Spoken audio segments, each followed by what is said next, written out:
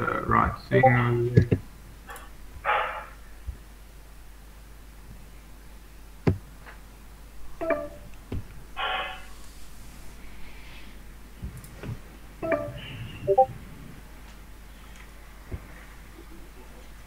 Okay, so I guess you guys can do your intro and we could do ours.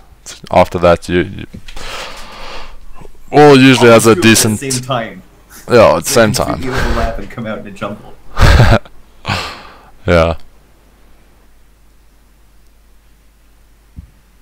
Cool, guys. How does that look? Can you guys see that? Yeah, I can see it. It looks good. Nice. I'll be here now. We are live on Twitch just with the intro video at the moment. There's no sound at the moment.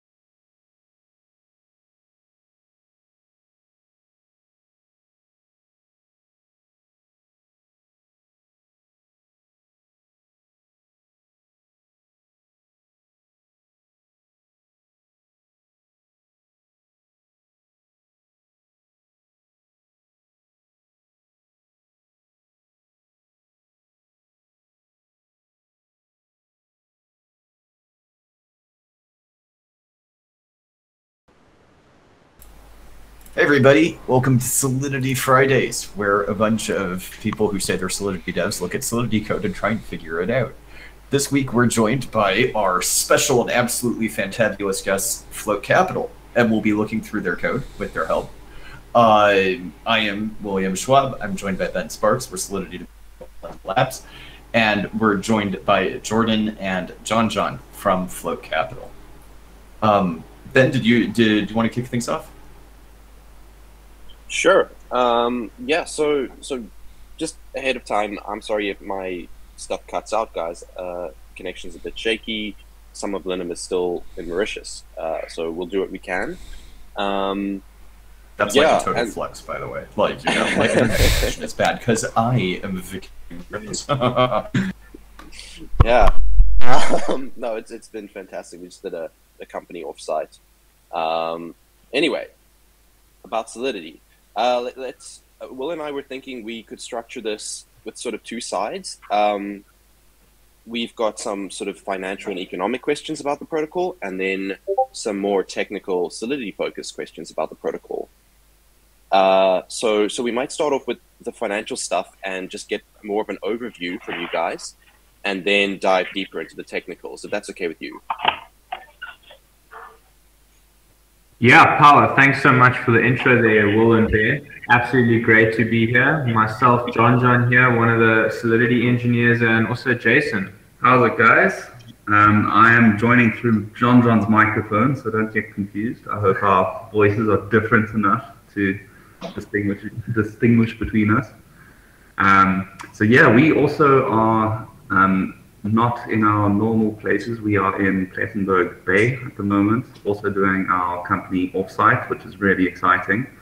So we've got a beautiful view in front of us, and we are super excited to go through our code with you guys, and I hope you've got some juicy questions for us, because those are our favorite.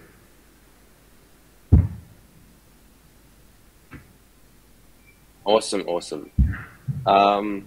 Yeah, let's maybe, can you guys give us just the basic overview for someone who's maybe a bit familiar with DeFi, doesn't understand the finance and the economics too deeply, but has played around maybe with Uniswap or Compound or synthetics, and just tell us what Float Capital's about. What does it do?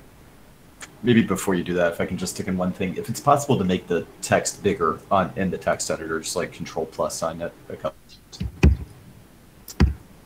How's that, guys? That's excellent. Thank you. Okay, very power. Yeah, so let's start off quickly with, as you said, that very quick intro on what Float is before we dive into the cool stuff in the Solidity editor you can see right here. So Float allows users to mint synthetic assets and do this without a lot of friction and without having a CDP, without having to over-collateralize, worry about liquidations, a lot of the traditional things you find in synthetic asset protocols.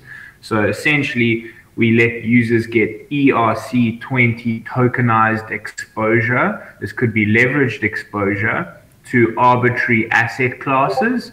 And this is all, you know, happening with a lot of cool stuff happening under the hood, which we'll show you. But what this user will see if you head to float.capital online when they mint a synth is an extremely silky smooth experience to mint that synth. And that's sort of what we do. And yeah, I won't dive into the weeds quite yet of how we do that. We'll get into that now. Amazing. And just because I'm really curious, do you have a background on the team quickly, or the project and how it came about? Sure. So we started out as a very tight team. We had been working together. So it's myself, John, and Denim. And Denim's not on this call at the moment. And we have spent a lot of time working together. We did projects together in university. We started another company together previously called Wildcards. We spent over a year doing consulting work together. So we are a very tight team, and we are always very interested in DeFi, and we spent a lot of our time thinking about new mechanisms. And Float actually was just one of many mechanisms that we thought of and came up with, but obviously our time is limited, and we decided to jump full-time on Float about 7 months ago. And it's gone great since then. I think you can see that our code is live. We've got our alpha live. We've got close to $2 million locked, and that's before some of our really cool tokenomics stuff is launched. So it's gone really, really well. And now the team is a little bit bigger, and we're growing. But at its core, the basic mechanism was an idea that we had together, and we just went for. So I guess that's encouragement for other inspiring Solidity devs to actually just go for it. Sometimes the smallest idea can grow into the biggest project. Yeah, I fully agree on that last part. We were just talking yesterday on our Linum Labs Lean Coffee, how would a Solidity dev really get started in 2021?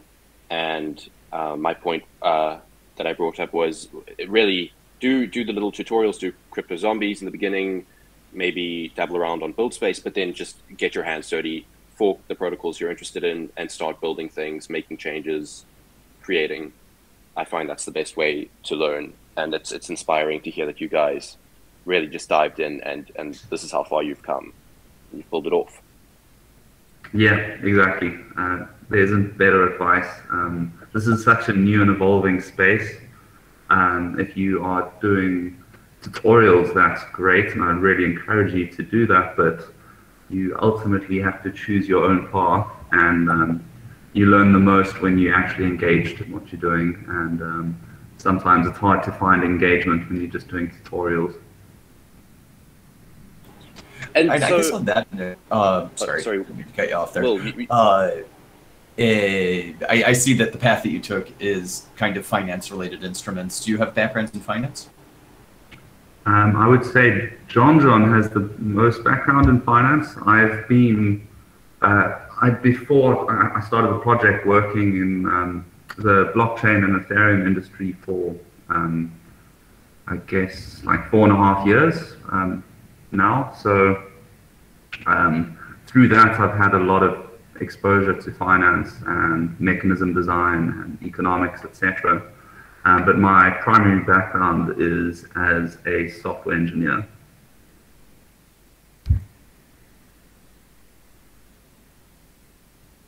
And then just for the people who maybe aren't too familiar with the financial terms, can you give us a quick explanation of what synths are, or synthetic assets, and then what leverage is? Yeah, absolutely. So when we talk about a regular asset, like let's just say gold, for example, if you have gold, you have a gold bar in your house on your kitchen table, that's an asset. And, if the price of gold goes up, the price of your asset goes up, you can sell it for more money, and that's great. And people hold assets often because they can get good returns and they store their wealth nicely. Now, what synthetic assets allow you to do is you can get sort of the risk return profile, or the price appreciation of that asset, gold or whatever it may be, without actually holding the real gold bar or having the real asset. So these synthetic assets mimic the price of the underlying asset. So if you have synthetic gold and the price of gold goes up, then the price of your synthetic gold should go up. So there's actually no gold behind it. It's just synthetic, but it acts and behaves as if it was following the price of gold.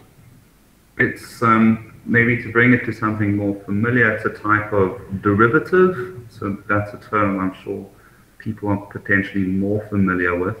And derivatives are financial instruments where you're trading essentially on the price of assets, but you're not trading the asset itself.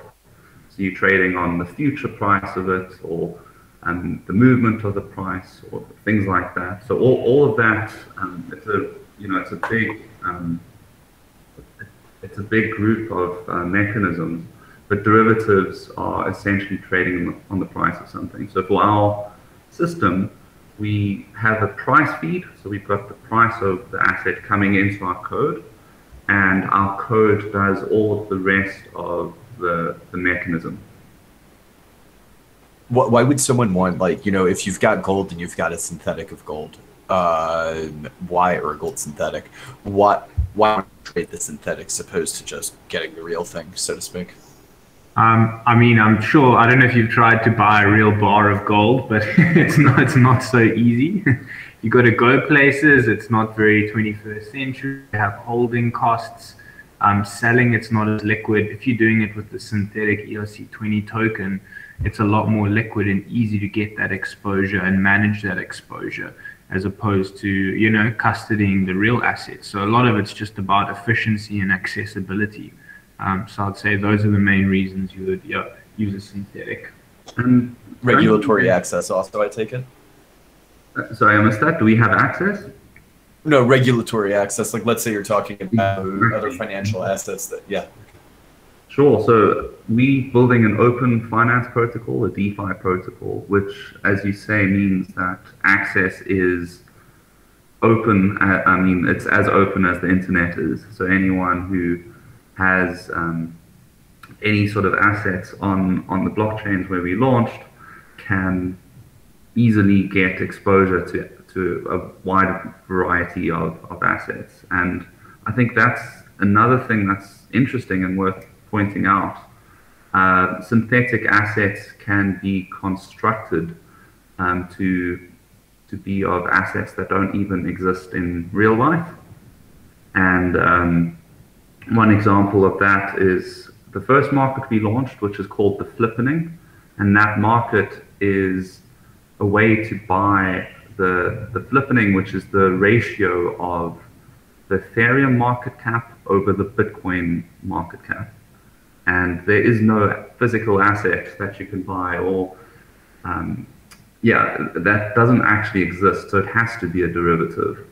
The other example for our platform is that you can get short exposure. So you can buy the short of an asset, and that means if the price of that asset goes down, you actually make money holding that asset. So both of those things are quite uniquely enabled by synthetic assets.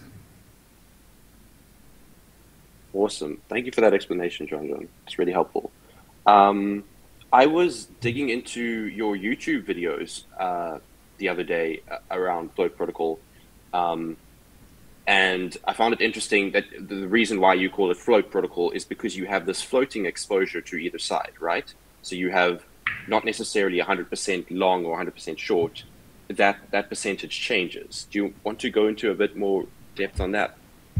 Yeah, for sure. I mean, we're starting to get into the real interesting parts over here. And if I look at mint, next price, there's basically two things you can do when you mint a position. You can mint a long position, or you can mint a short position. So I'm not sure, are you guys familiar with yearn pools and how those work, like yield optimization pools? Oh yeah, dude. Absolutely. Will and I are big fans of yearn. Degens, yeah. So, I mean, how a yearn pool works, for those who don't know, is there's a whole bunch of collateral, and if you want to add more money to this yearn vault, depending on what the price per token is, you add more money to the vault and you get minted shares of that vault, essentially, right? That's what's happening. And we have almost a similar mechanism where we have a long vault and a short vault. And if you mint a long or you mint a short position, you add in capital to either the long side or the short side. And depending on what the price per token is at that point, you'll be getting long tokens or short tokens, right?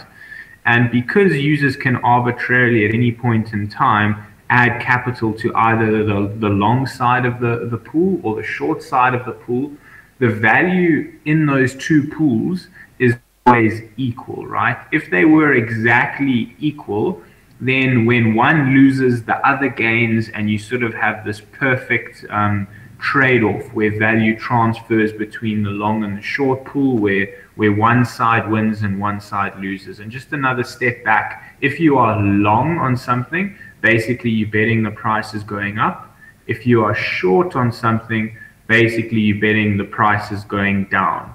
So what happens is every couple minutes when we receive an Oracle price update, as the price updates, we see, okay, if the price has gone up, let's take some of the collateral from this short pool and let's take it over to the long pool. Now the short ERC20 tokens can all be redeemed for slightly less collateral, and hence the price has gone down.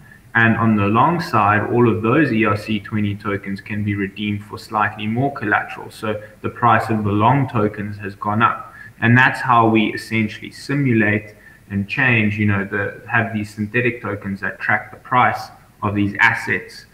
Now, what your question was, and what we're going back to, is this balance of liquidity can often fluctuate. There might be more people long or more people short in a specific market, and that essentially affects the amount of value that flows between the two sides.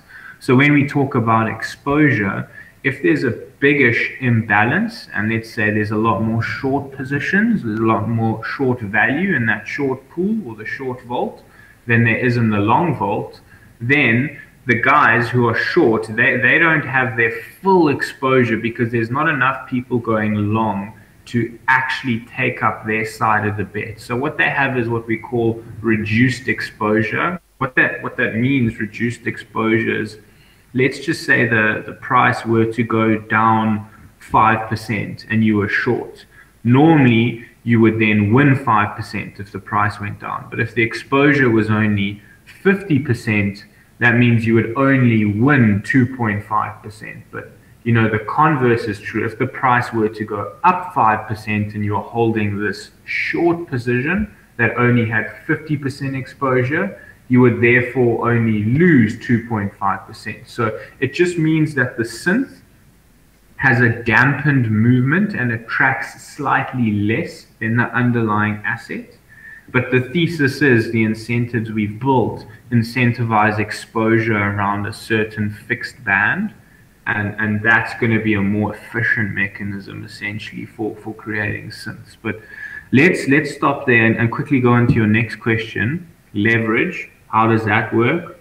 Leverage basically just allows people to use less capital to get a bigger position on something. So if you have 3x leverage, what that means is if the price goes up 1%, you may be winning 3%. Or if the price goes down 1%, you're losing 3%.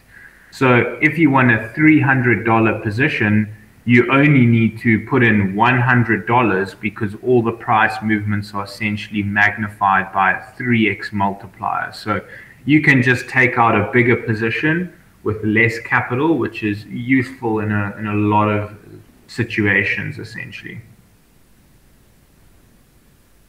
Amazing, thank you.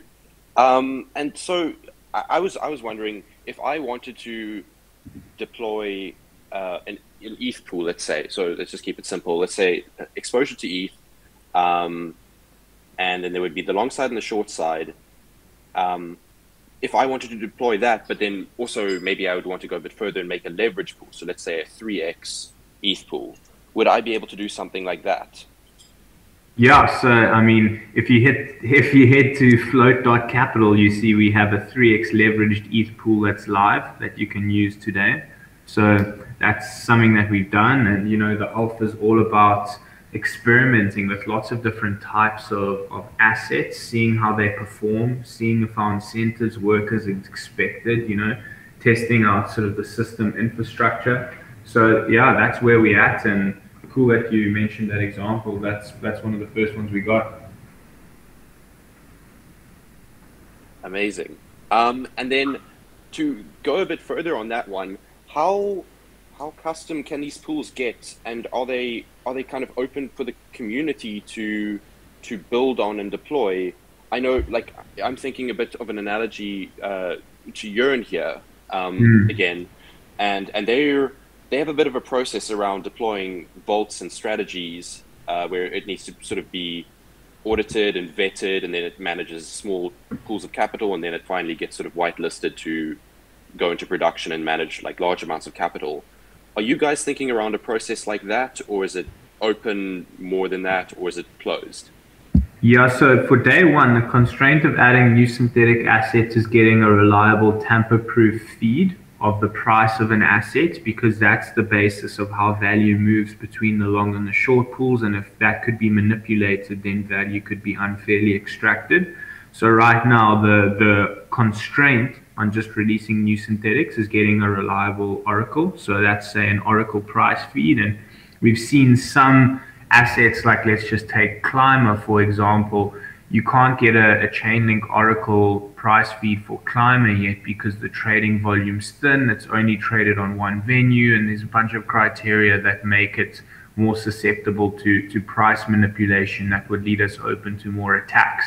So there's fundamentally some limitations on what synths can be released right now, but those limitations aren't just there for a silly reason. They're there to protect everyone, right? So those are the limitations for now, but of course we want to make it as open as possible, and as new assets become available, release what people want, and move towards letting people release whatever is available, as long as it conforms to safety standards.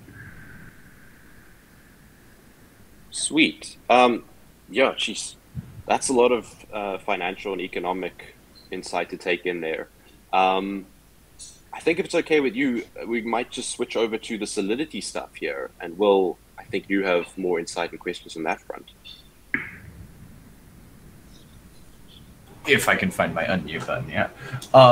Yeah, so either I go have a couple of questions, or if you want also, you can, I mean, it's a big repo. We're not going to manage to make it through it in 40 minutes or even a couple hours. So if there are specific parts of the repo that you'd like to focus on, or specific things that you guys want to talk about, so that would also be fine for sure. Like I see you're opened up on LongShort. That seems to be like, I guess, the main entry point in terms of getting the contract suite over here. What would you guys think? I think we're going to spend 99% of our time on LongShort. Okay. It would be my pleasure to go through some of the other contracts just so we know, what's happening. I wouldn't even open them. alpha test float. That is an ERC20 token that we have for the alpha launch. Just a standard ERC20 token that we issue as rewards.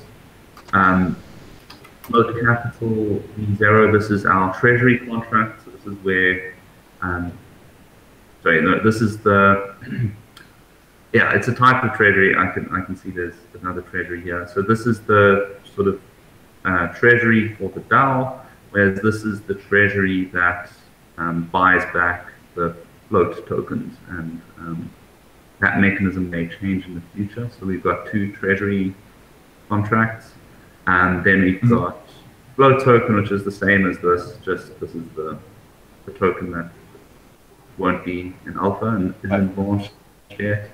Then we've got cool NFTs, which are actually already deployed. We haven't updated the UI, but these are NFTs that you can claim if you interact with the protocol enough.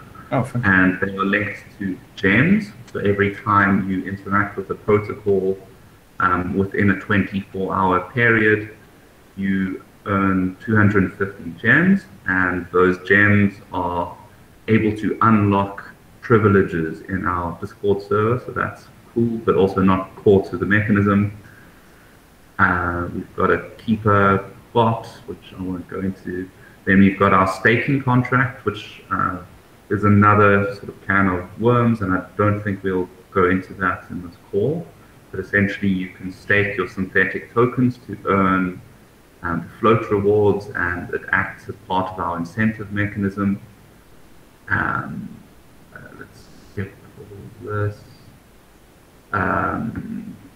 Yeah, I think, yeah, and then we've got the yield manager, which is where all of the underlying capital or the payment tokens are deposited, and this obviously earns yield, which then can be used by our mechanism to incentivize certain behavior within the system.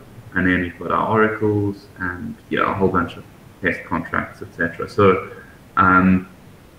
as I said before, I think let's start in LongShort, and we'll very likely stay here and maybe veer off into maybe the yield manager or staker just momentarily. Maybe a good place to start is actually near the top, so you can sort of get an idea of the data structure and what data is stored by LongShort. What do you think? That's great. Yeah, I usually go top down. Oh, but sorry, I didn't think about that. Sure. So let's get going. All of this is just constants and things that don't really change over the course of the contract. And then we've got. I'm guessing this didn't fit in 24 KB without the optimizer. Is that correct? Sorry, I missed that. I'm guessing this did not fit in 24 kilobytes without the optimizer. I actually don't remember, but I mean, yes, we do have the optimizer enabled. So yeah, maybe it wouldn't deploy, or it wouldn't fit. Yeah, interesting. Yeah, it's quite a big contract. So yeah, I hope you guys are ready. Have you got your seatbelts on? So starting off a bit higher up even, I see that you're saving an address as a constant, permanent initial liquidity holder. So this address, if you see, this is spelled FLOAT. Floatantly, yeah. This, we could have used the 0 address, we could have used any random address, we just did this. It's any address that doesn't have a private key. And essentially, the way the protocol works is we have to always have liquidity on both sides of the market. If there's ever a time when there's 0 people going long or 0 people going short, the code can run into really big and nasty problems like divide by 0 issues. For those maths people out there, divide by 0 is really bad and undefined. So what we do is when we launch a market, we put a really small amount of liquidity in both sides of the market, and we lock that liquidity away to be owned by this permanent initial liquidity holder. And no one has the private key for float, float, float, float, float. That liquidity will be there forever. Obviously, it will grow and shrink slightly, but it'll be percentage-wise, and therefore the markets will always run, and there will always be something to trade against. So this is for safety. And interesting. I don't know what level you want to go in, but essentially, the constant keyword means that this variable is baked into the contract. It doesn't even go into storage. It's actually in the contract logic itself, which means loading and reading this variable in our code is much cheaper than reading variables like this that aren't constant. So this is a variable that gets put into the Ethereum storage. So it's actually stored in the blockchain, and the gas costs involved with reading this value are much higher than the gas costs involved with reading this value. Yeah, cool. I actually had not used the underscore trick on addresses. Yeah, I hadn't thought that. I just also, for anyone who's listening, what I mean by the underscore trick is you can see that addresses usually don't have underscores in them, but they've put an underscore in between all floats in the address. So for UNs, you can do that like either you, Jason, or John are showing right now in the code, which can be really useful if you're typing out a number like 1 million or something like that. You can use them kind of like commas to have one underscore 00. Yeah, whatever. Yeah, I think you get what I'm saying. But apparently you can do that for addresses too. That's actually that's really cool. Cool. Also, I think maybe year 2018. Okay, so jump ahead to whatever you wanted to jump ahead to. Yeah, I'd say I think maybe the logical way to start that I think might be nice to quickly look at is what happens when a user comes in. I mean, this is a big code base. We're honestly not going to get through it all. There's so much going on.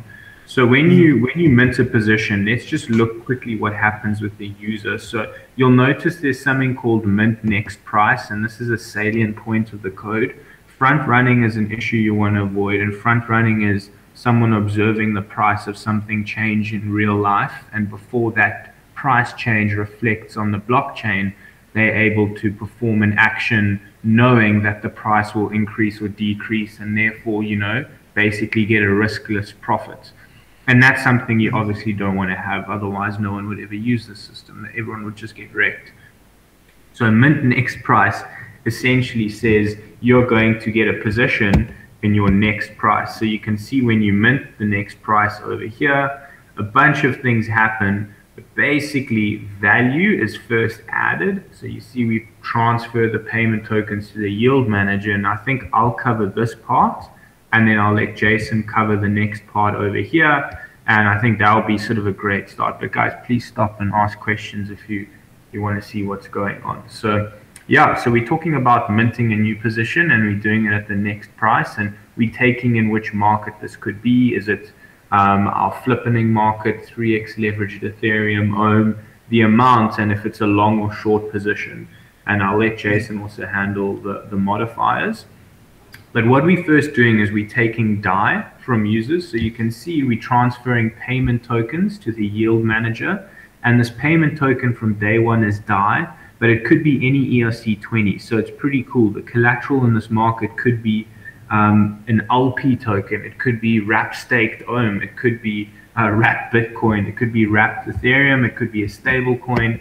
It's pretty cool seeing what that could be, which is really cool. So yeah, what happens is we essentially send it to our yield manager contract, which I'm going to open up. And what's really nice is we got a really efficient contract, I would say, system, because as you transfer your DAI to us, we have this deposit payment token function, and essentially the long and short of what it's doing is contacting the Aave lending pool and asking what's the address for me to deposit in, and then it's depositing that payment token, which is DAI at this point in time, and the amount, and it's giving the certain referral code. And just a very quick question over here, not a question, but just what on earth is this code doing right over here? Why don't we just somewhere put the DAI in and put the DAI out? So For those of you who don't know how something like Aave works, a lending and borrowing protocol, you can obviously lend DAI. So let's say there's 1 million DAI being lent out,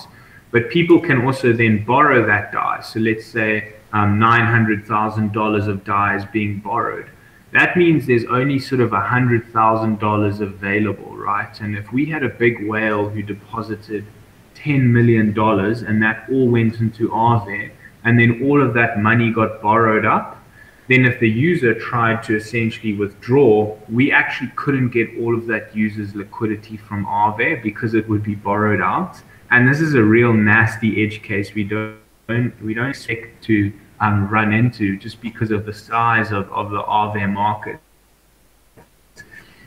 But this code handles that very gracefully. You can see when you transfer the payment token to the user, we try transfer it, and if there's insufficient Aave liquidity, then what we do is we withdraw essentially certain amounts straight to the user.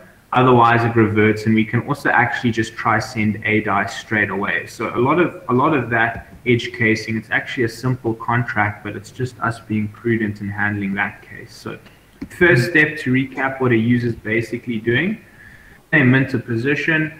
Essentially, all they're doing and with minting this position is the first step is their DAI is getting piped straight through to Aave, and it's being used to accrue interest, which is nice and efficient. And yeah, Jason, maybe you want to go through the next parts. What's happening here? Sure. So you can actually see all we really are doing here is assigning values and modifying these global variables. Well, this is just a local variable for ease of reading and efficiency, but yeah, these three variables are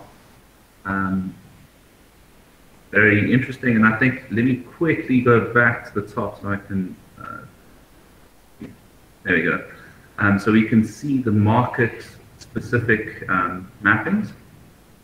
So I won't go through all of these, but you can see that there's a mapping of market index to synthetic tokens. So you can see in each market has an index. So it starts from 0 and goes up to as many markets as we have. And a Boolean if it's long or short, and then the address. And then we also storing the value. So up here you can actually see the layout of what data this smart contract stores, which is really useful when you're looking in the code to keep in mind.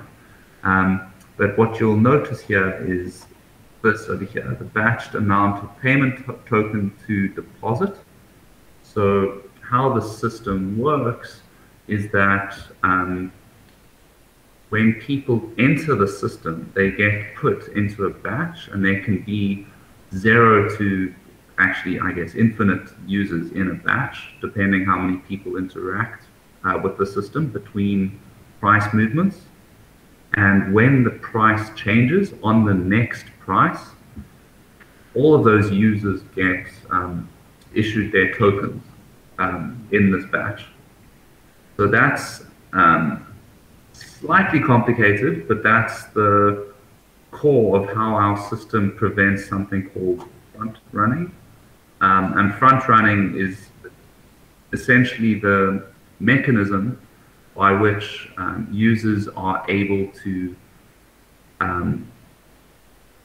see information that isn't available on the blockchain yet and get in just before, so they can exploit information asymmetry. I think John said he might be keen to go through that in more detail, so I think we'll leave that. And then obviously we need to keep track of the user accounting. So this is market accounting, so these three variables. The one that we care about now is deposit, but there's actions for redeem and shifting. Shifting is going from long position to a short position, or from a short position to a long position. And then you'll notice here we've got the exact same three variables, but per user.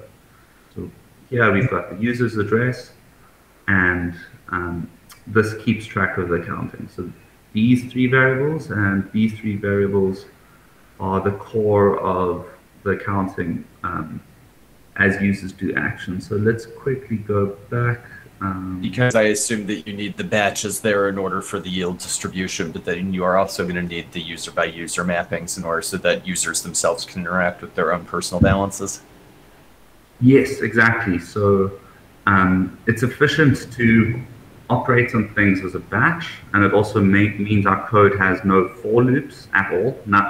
Zero places in our code have for loops, and we strongly advise that all Solidity engineers really consider hard any time that they want to write a for loop, if they can redesign that, because for loops often can be unbounded or cause various issues. So in general, if you can write your code to not have for loops, that's optimal.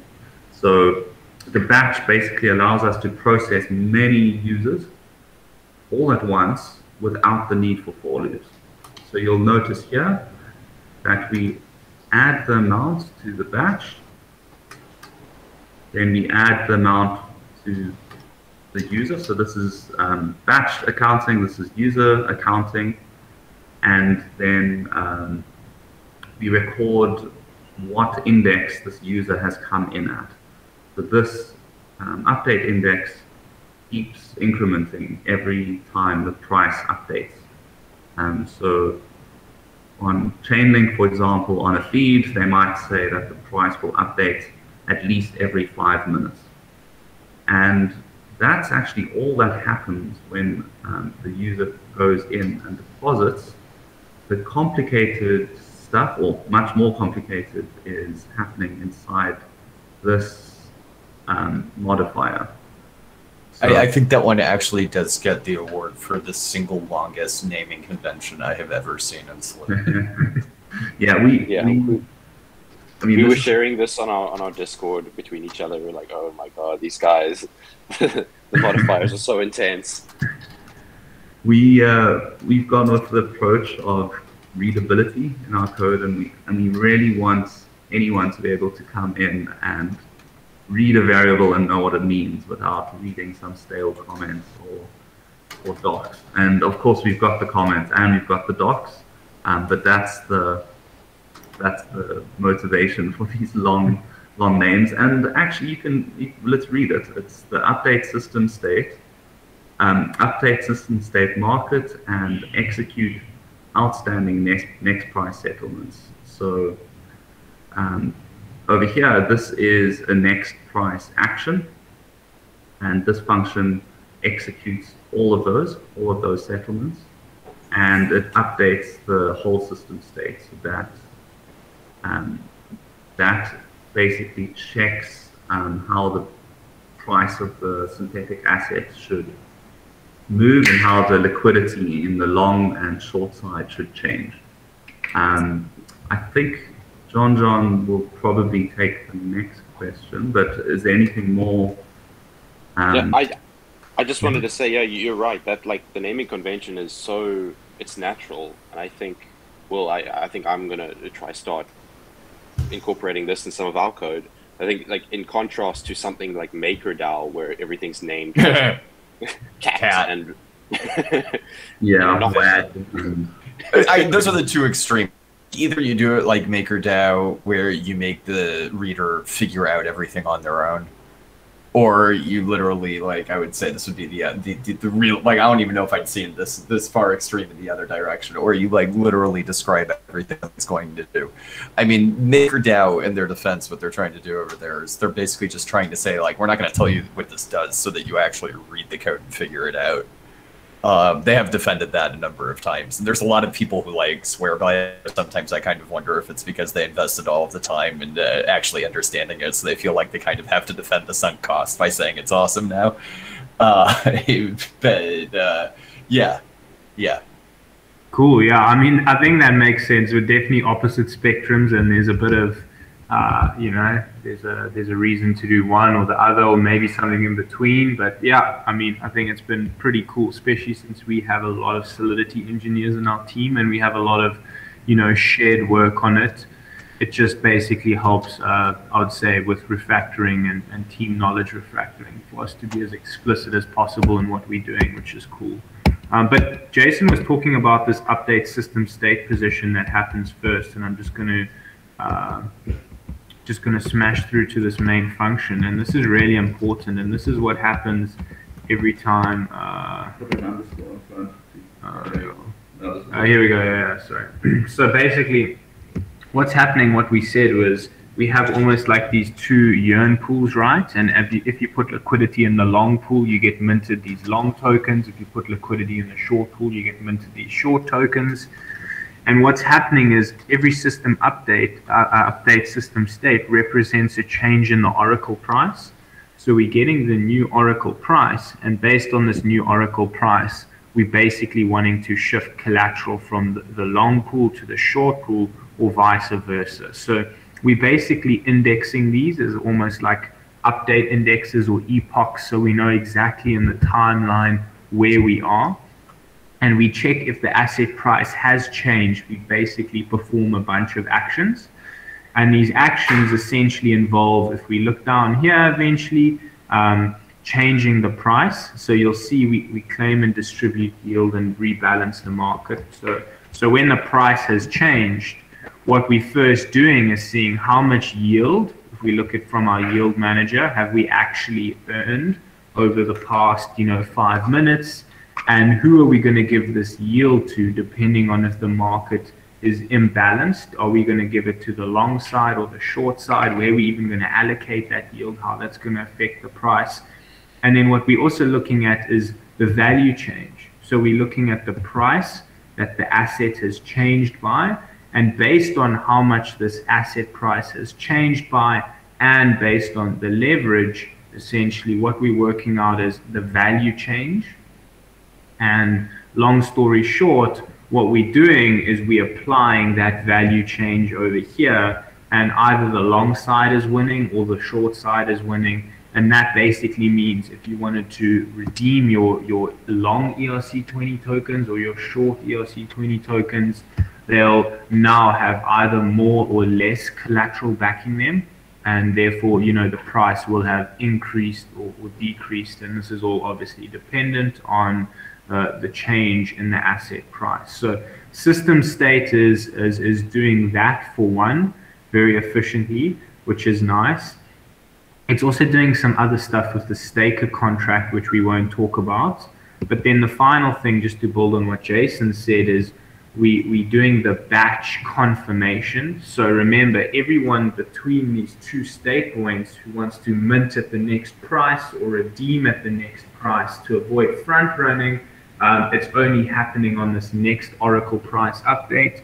And to avoid having any nasty loops, this is all happening in one single batch, where we're having tokens essentially minted and held in escrow in this contract until they later sucked through a really tasty little hook into users just in time balance. So that's essentially what's happening with the batch confirmation of it. Maybe that's a good place to stop for now. Interesting. And then you did mention. Go ahead, Ben. Oh, so no, Will, I think you go for it, and then I'll wrap up with just a question around the staking. Okay, cool. So you were saying, like, in the last 5 minutes or something like that, how much price is updated. I mean, we all know blockchains are pretty good at automation. You can't have a smart contract that is self-aware that it needs to check something every 5 minutes. I take it that's why you have a file in here that looks like it's experimenting with Keeper a little bit. But what is triggering this right now? Right now, this is just being triggered anytime somebody updates or creates a new position or withdraws a position, like anytime there's somebody else, like a user is coming in and changing state. Is this like hit by like theoretically anybody or a platform? Do you have a bot that's hitting it? Like what are you doing to consistently update the price? For sure. So I'll talk a bit about this, then hand over to Jason, who's architected a lot of the bot. But yeah, we've got obviously hooks so that users hit and update this before they can interact, if users do interact with it and it hasn't been updated. But obviously you guys will be familiar with something like Chainlink and their Keeper network and performing consistent work on a contract. And Chainlink Keepers wasn't available on Polygon when we started building this. So we do also have a a really cool bot that's running almost our own keeper. Jason, maybe you want to talk a bit about that architecture and the monitoring redundancies and everything that goes on there. Yeah, I won't go too off topic. I mean, firstly, it's maybe important mentioning that the system actually does work without any bot. It just degrades the user experience. So anyone on the internet can execute this function, and whenever someone interacts with our contracts, this function does have to get executed because it's a hook or a modifier on all of the user-facing functions. But that said, if there's a bot running to execute this more frequently and directly after someone interacts, then that user doesn't have to do the update themselves to see what the price is, and it tracks the price more closely. So without going into the details, what a keeper bot is a very simple contract that essentially returns whether a function should be called or not, like a simple Boolean, and then you can have code off-chain that just checks on that function, and if it returns true, it executes the operation that it's supposed to. So that's what the keeper network is. We aren't using the keeper network at the moment. We're using our own custom bot, but essentially it's the same thing. So we can decentralize that aspect of the system also. Cool. I'm not sure what you guys wanted to jump to next, but just because I'm also just keeping one eye on the clock, we've got about 10 minutes left. You've mentioned a few times that you've solved front running. It could be you've already gone through exactly how. It hasn't 100% clicked for me yet. I think you said before that Jason wanted to talk about that. So I was wondering if maybe we could dive into that, especially like from the MEV angle. Like, you know, if you've got participants who are on a blockchain that does not make you pay millions of dollars to see the mempool, so we can assume that anybody's taking a look at it, or even if you are gating it for $1 million, then all the people who have the $1 million to burn on arbitrage opportunities can see it and then lock everybody else into the dark forest. What are you doing that stops mempool information from being relevant? So I think there's two different types of front running referring to here that we shouldn't get confused with. I think the front running you're referring to is observing a transaction in the mempool, and let's say that's a user swapping between two particular assets, and based on observing that in the mempool, they can, mineable, extractable value, they can reorder transactions and put in their own swaps to extract value. That's one type of front running, and that front running is pertinent if you have a protocol where you're going to have users' direct interaction in that time influencing price, and there's different rates of slippage and price. Then that kind of front running is something you have to worry about. So with our next price execution, there's no slippage at any point. Like if you think someone's going to deposit into a yearn pool and put more DAI in and get price at certain shares, if you front run and also deposit into the yearn pool, it's not like you're going to affect the guy right after you in the same block who's also depositing into the yearn pool. You're both minting, shares in the yearn pool at the exact same price, and this guy's not causing you to get slippage or get a worse price at coming into the yearn pool. So that type of front running is not important with observing the mempool. The front running we're referring to is if we just say have a synthetic, let's just say on gold, and we're tracking the price of gold. Let's imagine you just see all of a sudden BBC News, the price of gold, or you're on Bloomberg, literally drops by 10%, and you say, oh, I want to quickly short price of gold on float before that new price reflection gets mined and updated on chain. And basically that's prevented because you'll put in your short order, but you'll only get the tokens, the short tokens will only be executed once we receive that next price update.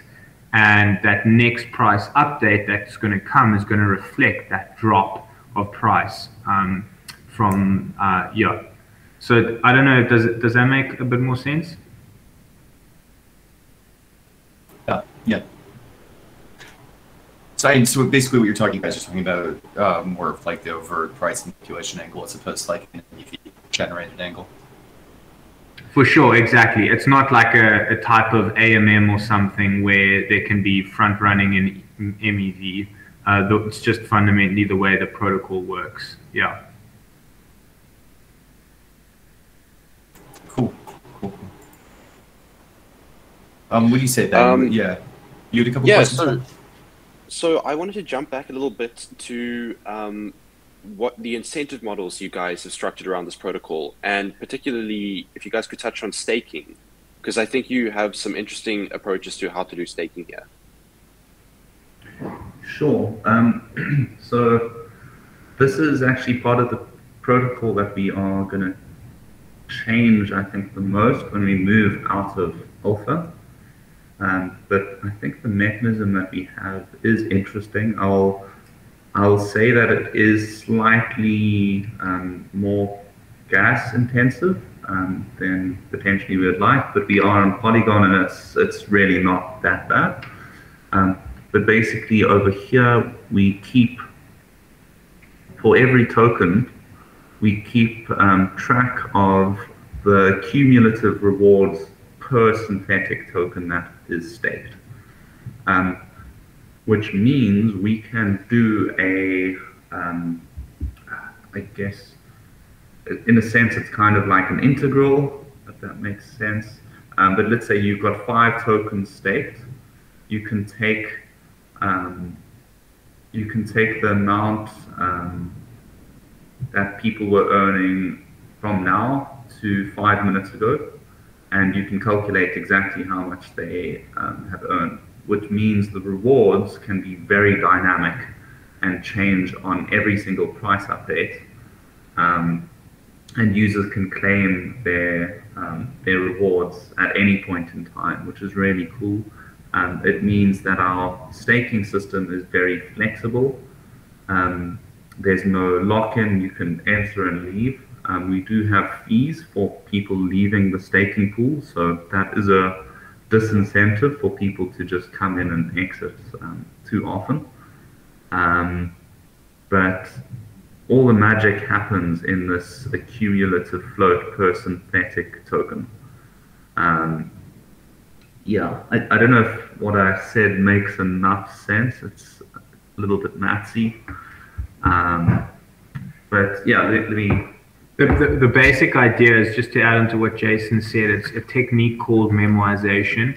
And essentially what we want to do is we don't want to have to, for every single user, store how much float they've accrued, because we've got, we could have hundreds of thousands of users, and that's inefficient. What we want to rather do is use a single aggregated checkpoint that's dynamic and can fluctuate, and from that single point of storage, we're able to derive for any single user how much they've accumulated based on that specific user, when they entered and when they exited, and what their balances actually are. So it's really just, I would say, the only way to efficiently, the only way to efficiently calculate it for a user. If you have a reward rate that's literally fluctuating in the order of every 5 minutes, because how much a user earns is based on not only the dollar value of how much they've staked, which is changing every couple minutes, the time which they've staked, it's also based on the balance of liquidity between long and short in that pool. So it's just, say some math tricks to make sure that we can do it nicely in Solidity. Yeah, so once we have these values for all the different update times, you can actually take the current accumulative minus the accumulative at the point where they last claimed, or where they staked, or when they started earning, and just multiply it by the amount that they staked. And any user can do this for any time points to determine how much that user should earn. So what makes this gas intensive is that you're storing this history of all of these snapshots, which, as I say, isn't super cheap. Is this derived from the synthetic staking contract, or is this something you guys have kind of coded up from scratch? And it has nothing to do with the synthetic staking contract. Yeah, completely from scratch. Yeah. Okay, nice. That's very impressive, because I know a lot of protocols often, I think it's just synthetic staking contract is sort of the base thing to fork for any staking system, and it's super impressive that you guys have coded the maths up from scratch here. Sure. Yeah. I mean, we wanted to really fine tune our incentives, so it made sense for us to have full control over it. There's lots of variations and small tweaks that we can make if we have our own custom code. Yeah, I also think maybe just one of the last things to touch on my side, and we're about to run over time, is I think we found in the past, if you try fork something and it's sort of similar but like doesn't quite fit, it ends up being, you know, a lot more complex, and you often try to fit a circle into a square peg. And I think we found almost always like this entire code base, there's nothing that we forked at all. It's literally just everything's been from scratch. And I don't know, we've just found that as a much more solid way to engineer than to, obviously you don't want to reinvent the wheel, and there's good modular pieces of code, but if you fork something, then you actually don't understand how it works until you really dive into it. But if you write something yourself, you're forced to obviously understand very carefully how every single piece of it works and why it is like that. You know, you have to justify why every piece works exactly as it does. Yeah, that's not to discourage you from spending a lot of time reading other people's code. Get as much inspiration as you can. It just doesn't mean it's the best solution to start with someone else's code. Often it's better to start with your own and work out what problems your situation has that is unique to your code.